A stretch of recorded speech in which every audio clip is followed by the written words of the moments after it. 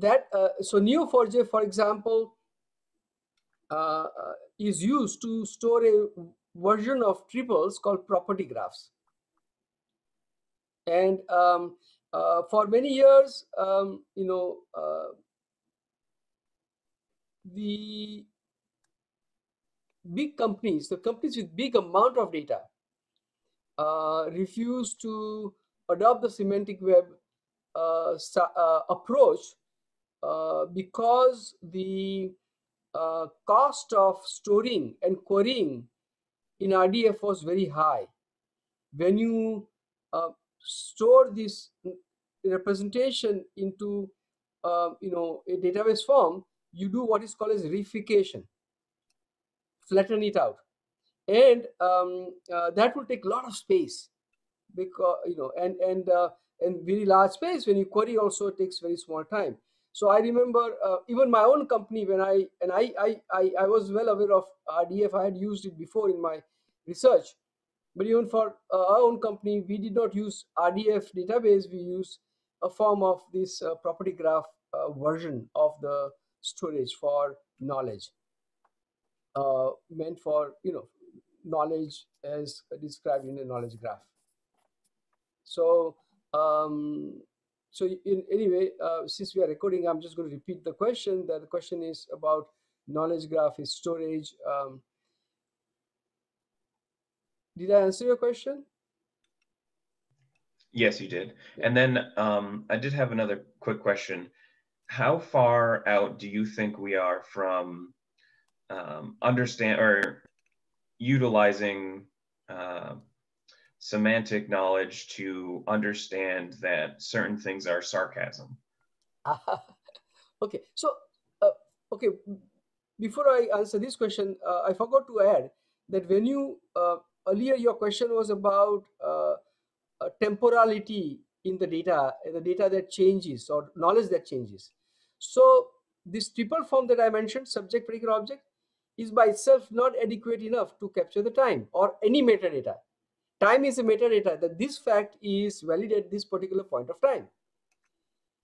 And then another thing about the first lady example I gave you is valid at some other point of time. So for that there are so this is a property on the triple, and one way to capture it, there are possible many possible ways to capture. One way is to, instead of triple, make it a quad, add one more property or attribute, and then you add the time, right? So now you have the ability to capture the time, and then you can use the query language that supports the time to understand the evolution of the knowledge. Now you're coming. Now you ask the question about understanding some challenging aspects such as sarcasm. Now this question doesn't have anything directly to deal with the standard semantic issues and semantic web. This has more to deal with language processing and language understanding. So at least in the computer science parlance, this comes in NLP or NLU space. The two are related in that in the next class, where we are going to discuss how knowledge improves machine learning to do things just like that. So in fact, one of the examples we'll discuss in the next class, and I already posted the presentation on that, and a video is there that talks about emoji understanding. So you understand, so you have a lot of such questions about language. You have question about sentiment understanding, emotion understanding, sarcasm understanding, which you asked. Another very important understanding is the understanding of Vishal, what were you trying to do? Humor prediction. Human understanding or prediction. So that this text has humor in that. Humor, you look at it, or sarcasm, they are very complicated, and they are contextual in nature. And understanding that this is a sarcasm may require you, for example, a cultural context, may involve you historical context, you to know that. I mean, so none of these are very, very hard problems. Of the two, I would say, because having worked on those two, and many others. I would say that humor detection is even harder than sarcasm detection. We really try to do humor detection. One of the projects that we are working on is on the um, prevalence or occurrence of mental health and addiction and gender violence, because during the time of this COVID-19.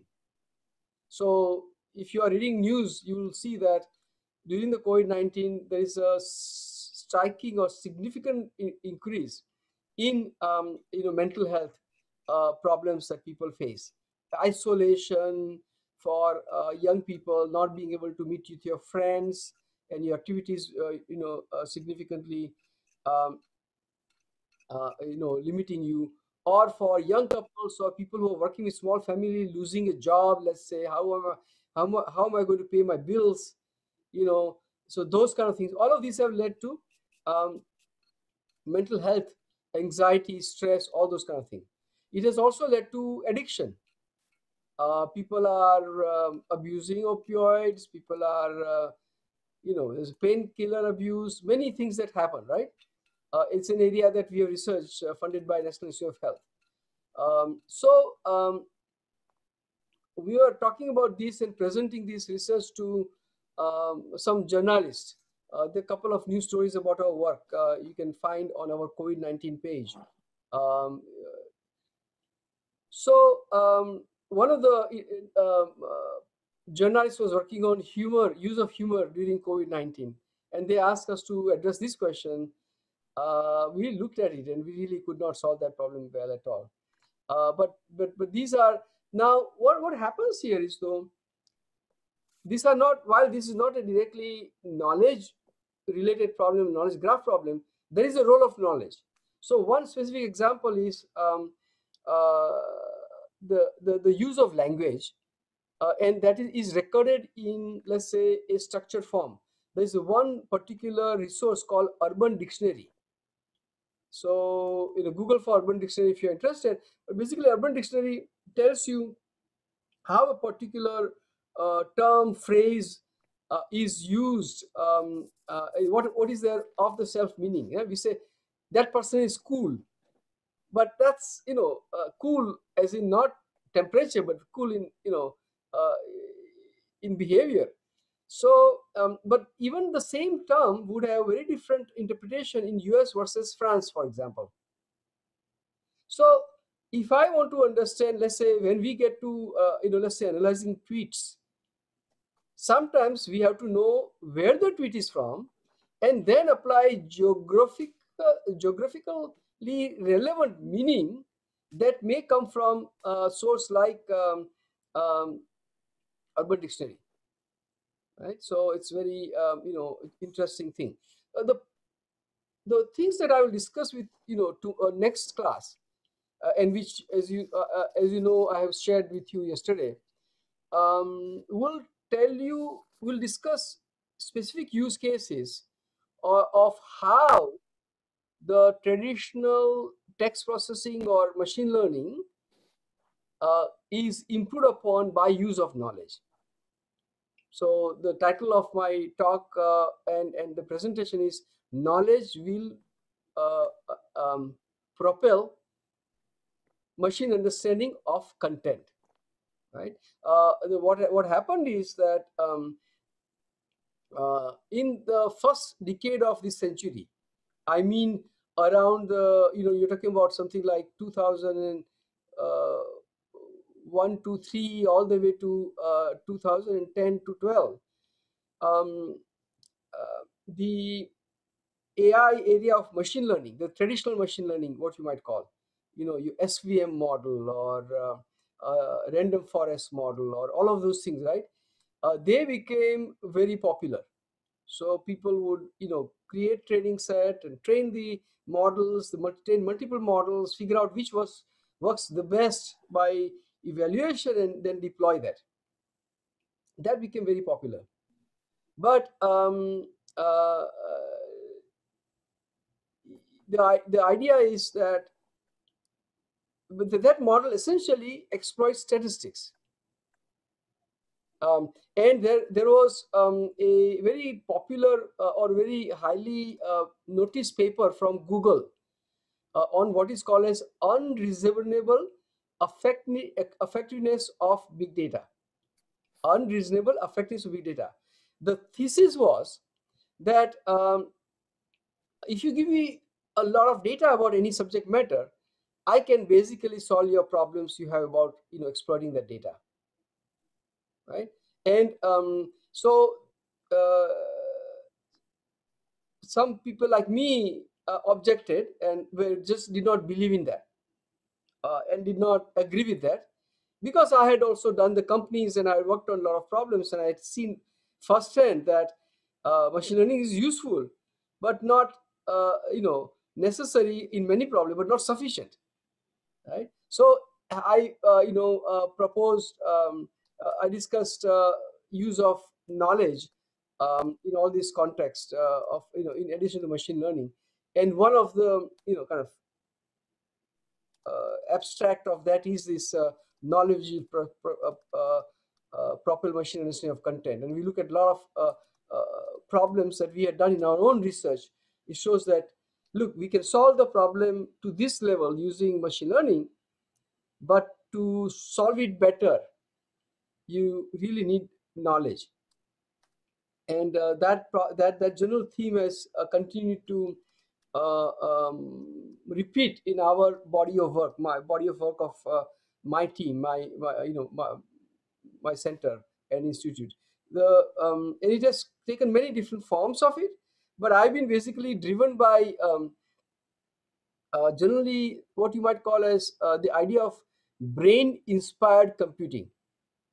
And not the next class, but the one after that, we'll be talking about semantic, cognitive, and perceptual computing. And there I will talk about broader vision of computing, but that computing vision comes from some very influential work in not just computer science, but beyond computer science. So in cognitive science, the psychologists talk about top brain and bottom brain, and how both of them work together to really solve a problem. Now, the machine learning is roughly the counterpart of the ideas that psychologists talk about in bottom brain. And we also call that perception. It is also called system one thinking. So Daniel Kahneman is a Nobel Prize winning economist. And he has written this book, System 1 and System 2. So thinking slow and thinking fast. Thinking fast is what we, our is the thinking that happens immediately on the spot in milliseconds.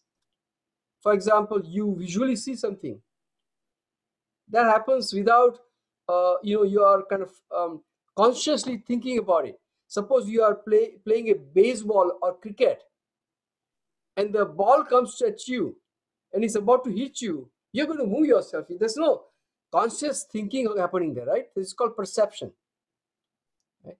And this is thinking fast. But thinking fast is also very error prone and limited in certain contexts.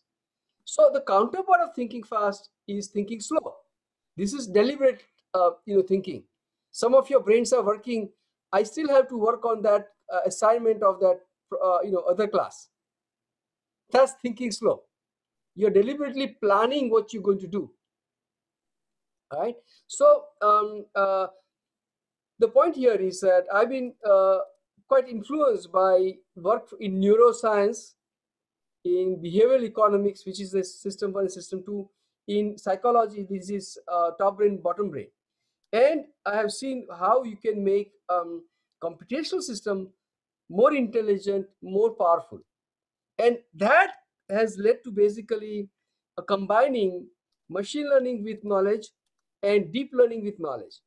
So one of the top area of research at the AI Institute here, in which we also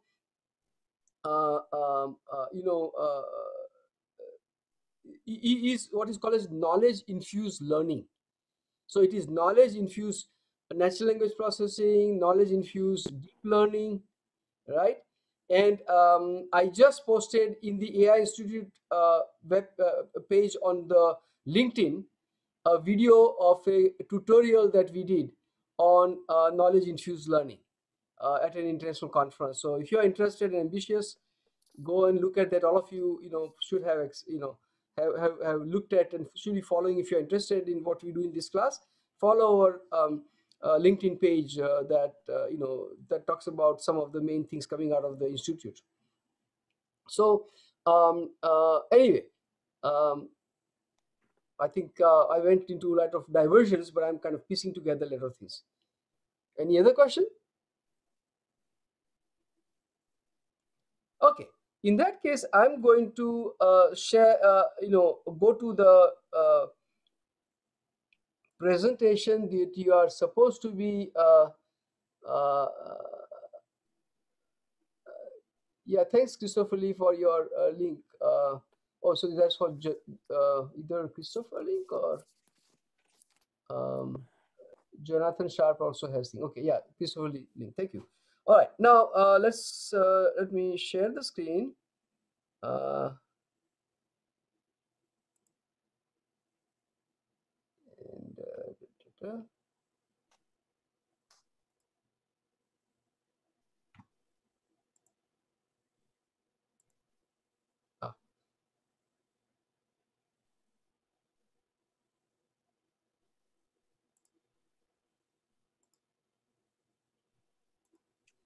All right, so this is the presentation I had asked you to look at.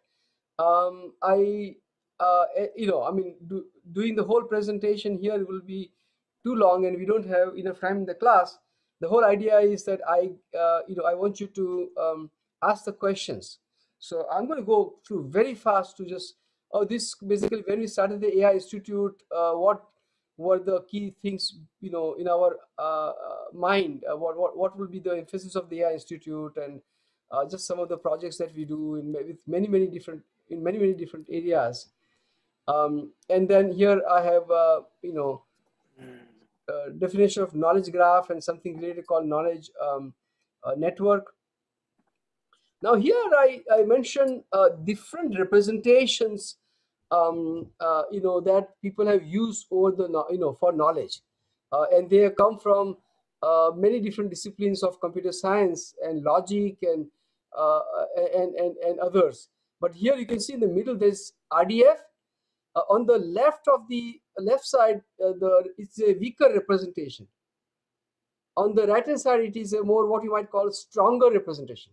But a stronger representation comes at additional cost of creation, maintenance, storage, and many other things. So there are pros and cons, and which one is the right one for you, always it depends. There are different forms of knowledge being pursued here: facts and assertions, taxonomy, schema instances, logic and multi-class, description logic, first of all logic, graphs, where relationships are playing big role, probabilistic graph, and more. This is very high level view. This picture was made in year, I think 2002 probably. It just kind of visually shows you a kind of a view of knowledge graph. This is about knowledge graph about a company and the company's tech products and company's industry and regulation and everything that goes about running a company. This is a knowledge graph about pharmaceutical drugs. Here is a multimodal knowledge graph where you have not only this textual item but also picture. Picture is also part of the knowledge graph. Here we have developed tools to visualize knowledge graph in 3D, 3 dimensions, and here this is a very complex I wouldn't say ontology for representation of complex carbohydrate molecules, and how can you form valid sugar molecules. These are complex glycan structures.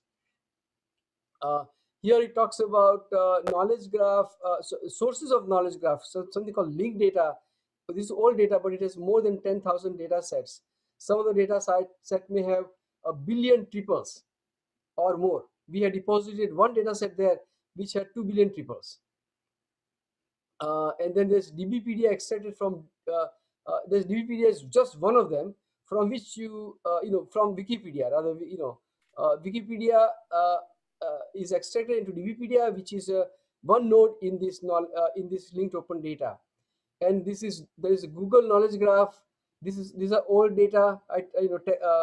There is schema.org annotations and many other things. And then this shows you some process of extracting from linked open data to create knowledge graph for, let's say, books or movies. Here,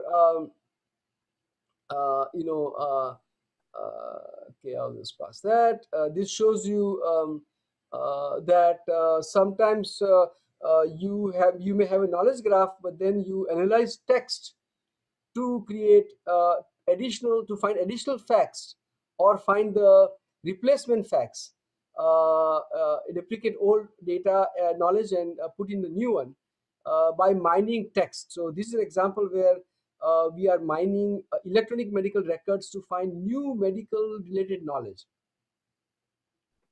And there is this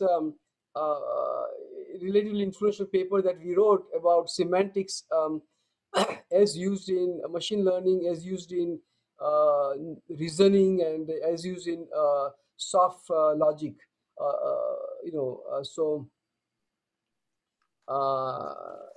Okay, and there are many ways. So this tells you about knowledge graph that various companies are using. There's a very nice article on that I cited below. And then there are a lot of use of knowledge graph. This we have discussed before, so it's a repetition.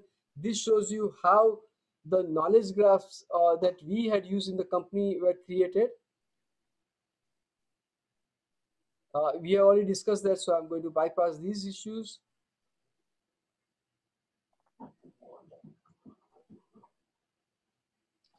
This is an application, interesting application, where for example, in an electronic medical record that doctor is using, if the doctor prescribes new medication, the system will automatically check whether there is any side effect or the drug to drug interaction, as an example. A lot of other sophisticated things that this application had, and it's actually still ongoing, functional.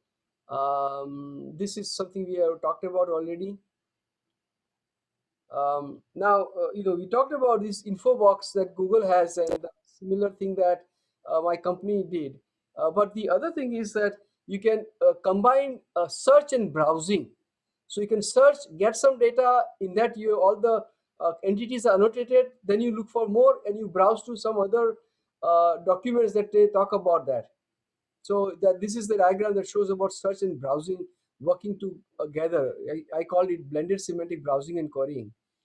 Here is a exploration of content and using knowledge in 3-dimensional to study the terrorism in Middle East. And then this is what we're going to talk about in the next class. We had talked about this before.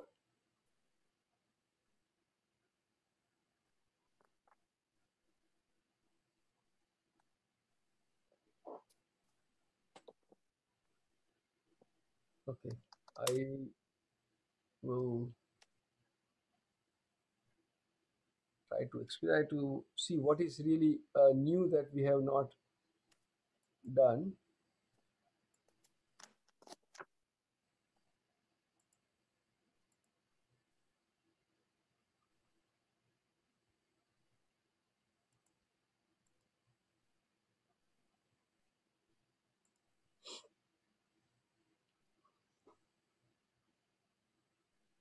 So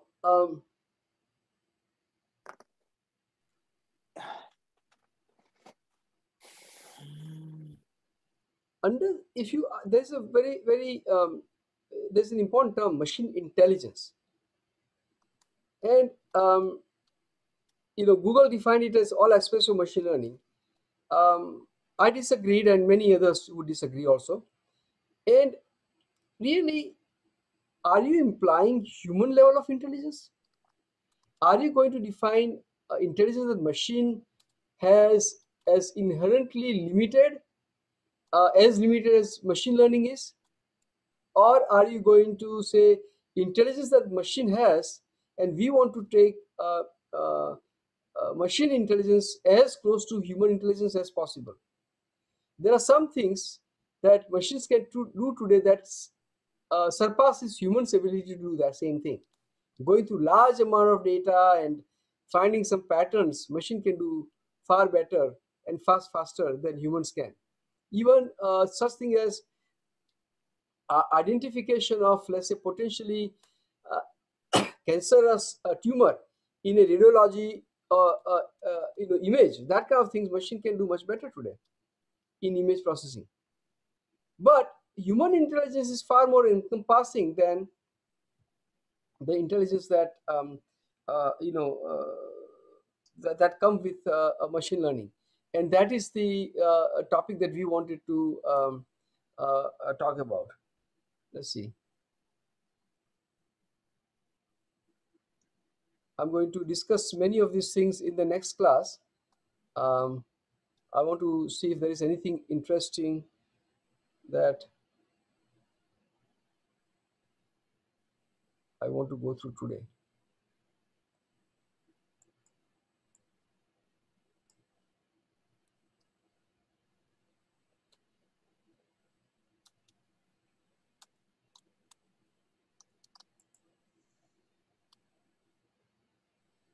Okay, so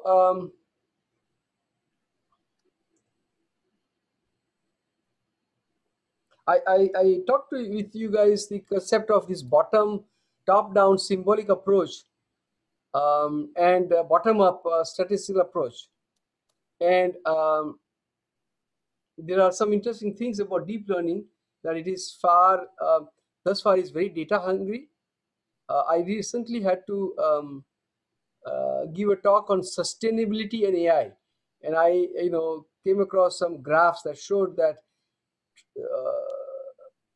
just to train one language model, uh, especially something like GPT-2 and GPT-3, it takes so much power. It takes far more power than energy humans spend in the whole lifetime, and many humans spend in their lifetimes. So this is a big issue. The interesting thing is the human brain, the energy consumption in human brain is so much more efficient compared to um, energy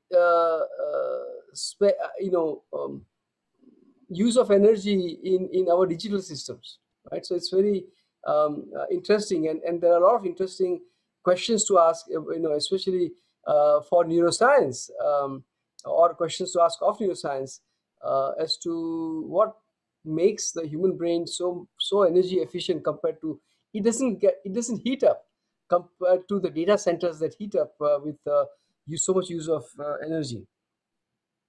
And for example, here's a very interesting thing. Deep learning thus far has no natural way to deal with hierarchical structure. And yet, today I shared with the students this keynote that Hinton gave in the same place we gave our tutorial, where he talks about capturing part whole um, uh,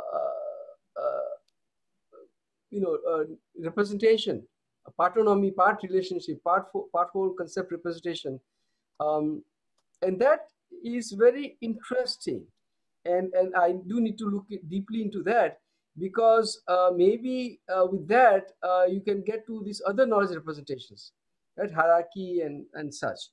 Um,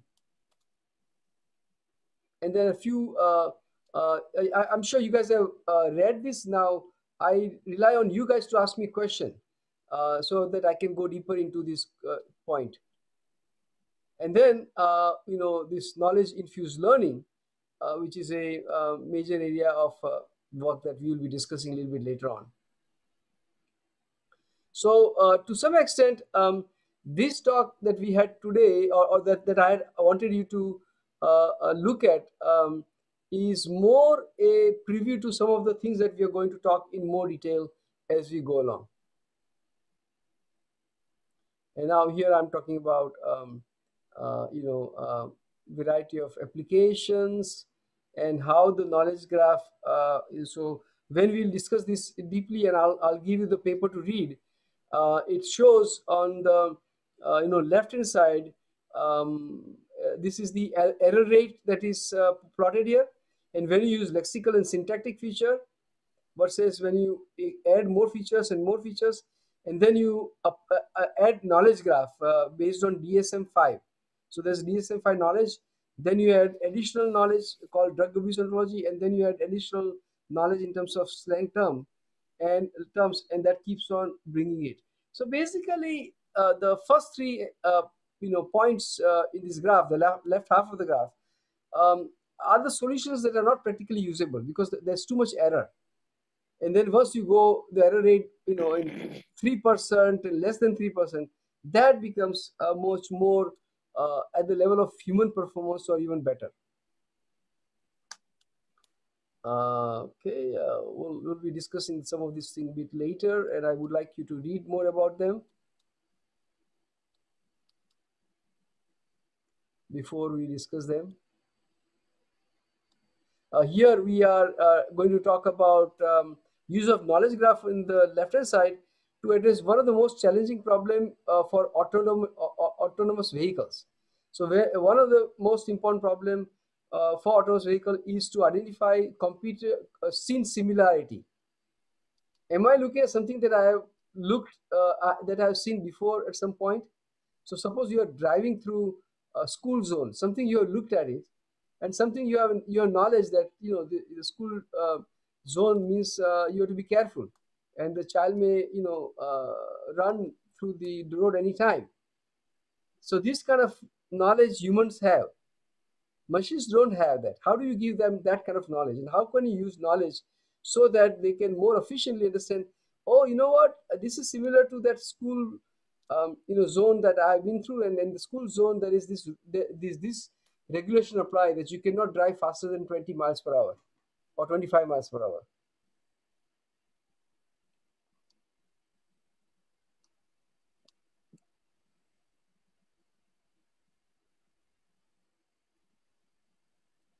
All right, so I in fact tried to computing for human experience also, and so what is happening in AI today is there is a big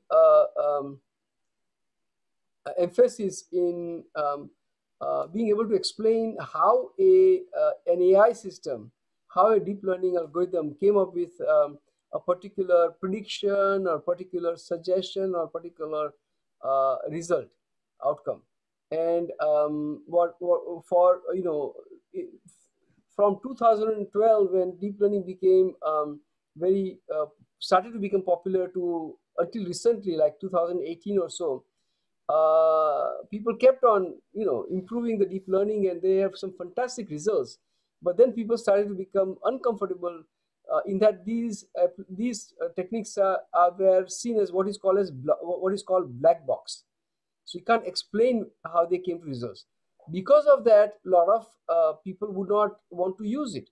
For example, even if the AI technique is better than doctors won't use it because it cannot explain how it came with that result. And if you cannot explain, then you are liable to lawsuit and many other problems. So you need to be able to explain. And here we're talking about a variety of applications for you guys. We basically work on all of these topics in our institute and the faculty in our institute.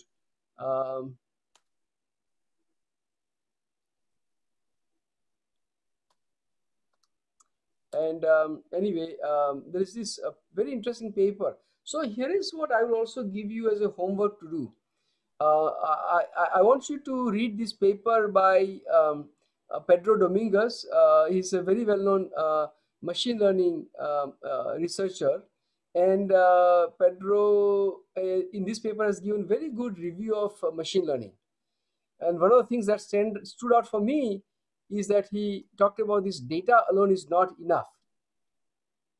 And that's something that we have always liked, that message we always liked and worked on that for quite some time. Okay, anyway, so this is the kind of a quick review of what this presentation. Let's look at what are the other things I asked you to look at. So I think that's the present. What is this here?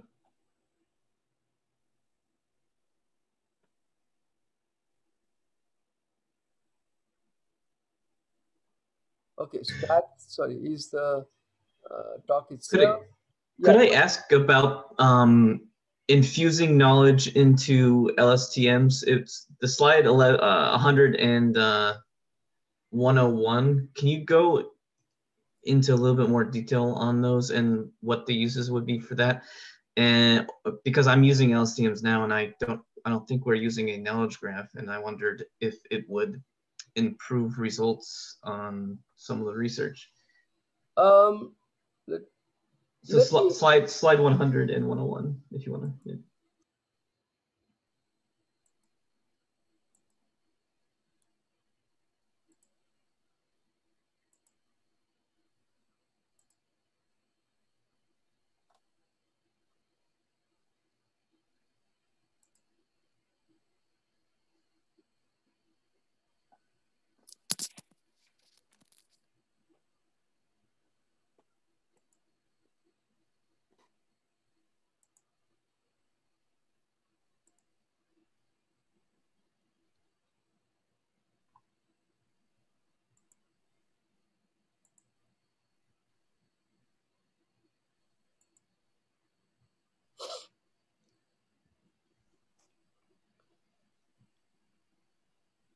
So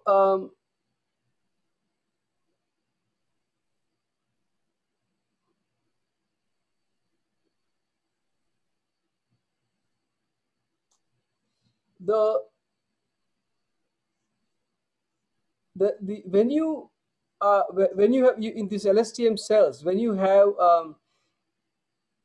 latent representations, what happens is that here you consult the knowledge and improve upon the differentiation that you would have, and so you compute what we call as differential knowledge,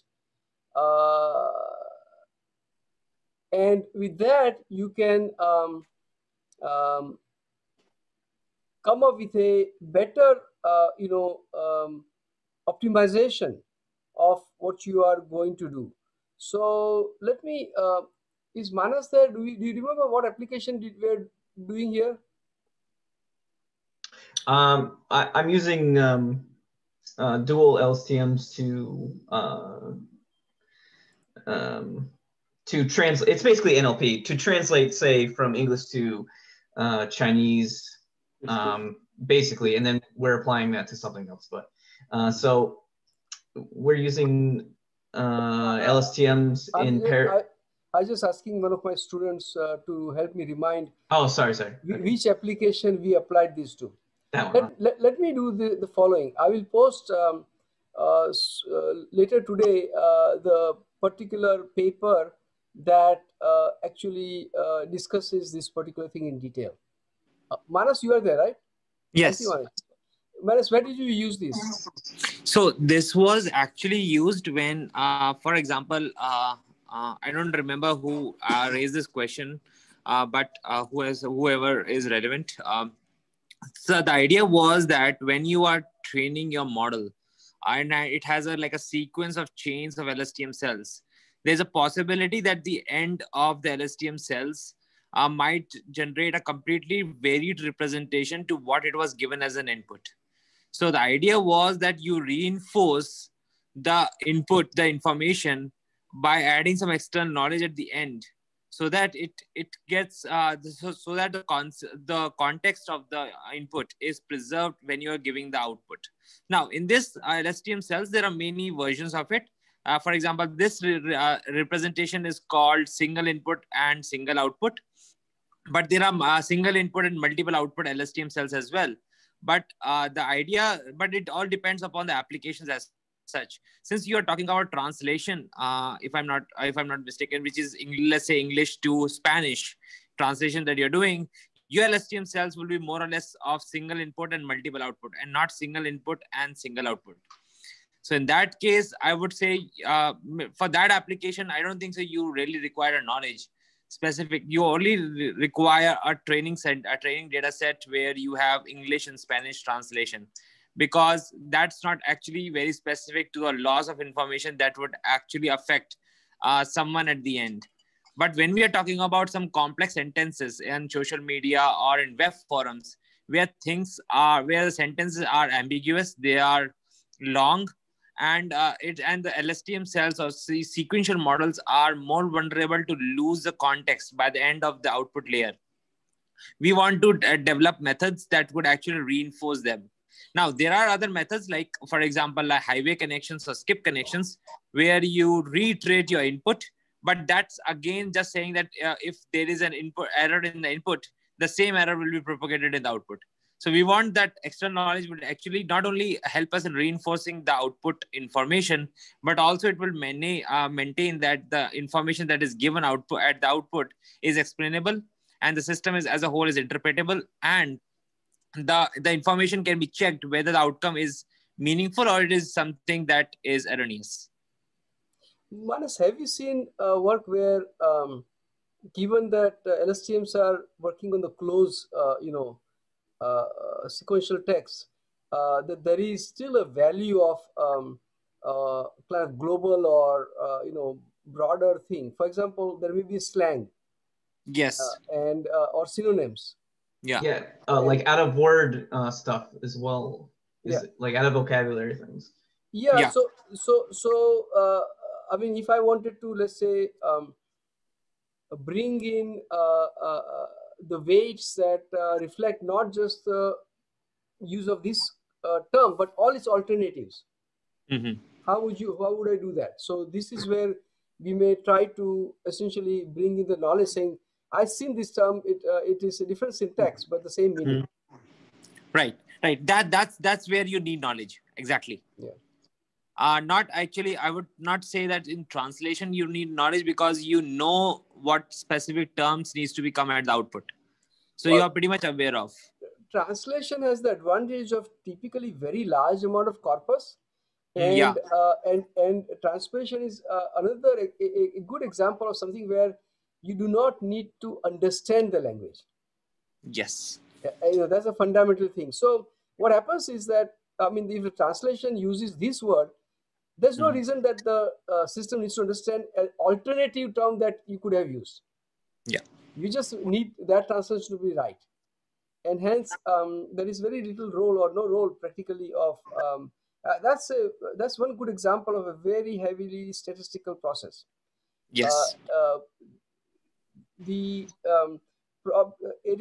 talking about a very high level, that between when you go from NLP to NLU, natural language understanding, like how humans interpret the terms. For example, how these terms may or phrase may invoke human emotions. Simply attention-based thing. Then you would have a lot more value of the knowledge.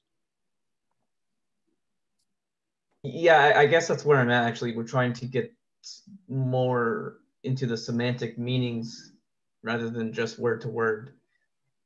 So yeah, but that's not required for translation, right? Well, it's not. We're just starting with translation. We're putting it to some other tasks as well. I would just want to add to this: if you are focusing on the semantic understanding while you're doing a translation, right? I think that is entirely a different territory of machine translation. So when you say machine translation, it's always from one to one. Like you have a sentence and you have another sentence in another language. But what if, like, if you are saying semantic understanding, that comes to an abstractive level of understanding the text. Yeah. Right. That's a different story, because that's not simply a machine translation. So you are saying that I want to comprehend the text and want to paraphrase it and give a paraphrased response.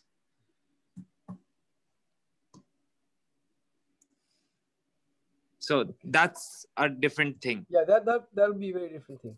Or you might want to actually create, let's say, culturally sensitive aspects. So suppose you say that any language has a kind of a low language and high language.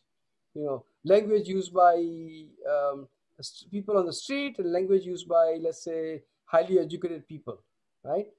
And now you say, okay, here is an input. The input is from literature. It needs to be translated into another equivalent literature level of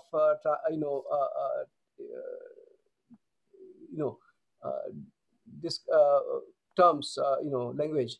Then and let's say, oh, I got street language, but I want an equivalent of that in the other language of highbrow usage. Then in those kind of contexts, you'll have to steer the things. You'll have, for example, external knowledge saying, or external statistics from corpus saying that these are the preferred terms for these concepts. But the fact that there's the same concept, but there are different terms to describe them, that typically would need to be represented in a structured knowledge, and hence you could use knowledge graph.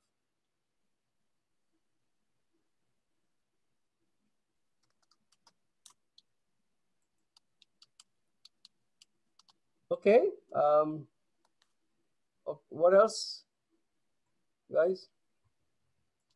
Now, on the 5th of March, I'm going to arrange a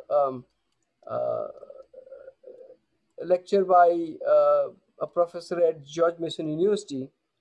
I wanted to get sense, would people like broad conceptual lecture, or they want to kind of look at detailed discussion of a paper? Are there preferences? Do you guys want to share with me whether you're enjoying broad conceptual discussions and a lot of things, a lot of insights and alternative, or you want to now say, oh, do a kind of, here's one paper, and go through all the details and technical details as if you're writing a paper? I would like a specific paper discussion. Okay. Are there I don't know. I think there's benefits to both. Either or, yeah. Yeah, I've been enjoying the broader perspective, but it would be nice sometimes to have a narrow range, like a specific paper. Yeah, so that can be very much done. The only issue will be prepared that not everybody will be interested in all the details of that goes into an individual paper discussion. On the other hand, that is it's good idea if you're not naturally getting a lot of experience in reading papers, then that is a good idea. In our AI Institute, we have 3 meetings, and or at least we have one meeting that discusses paper, and one meeting that presents that discusses presentations, that gives presentations and reviews the research progress. So so students can sample both of them. But then obviously only a small section of people are interested in one narrow area.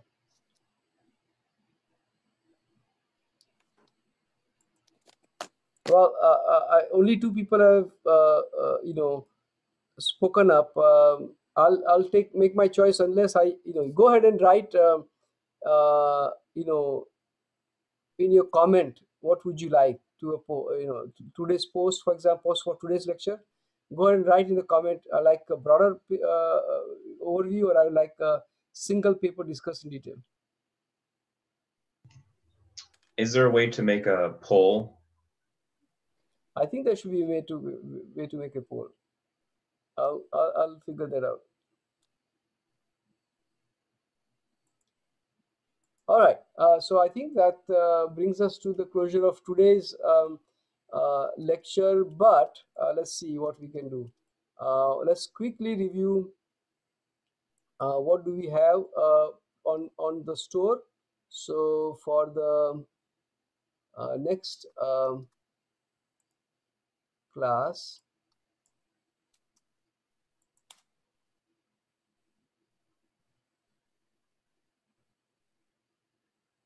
we are going to, let me stop.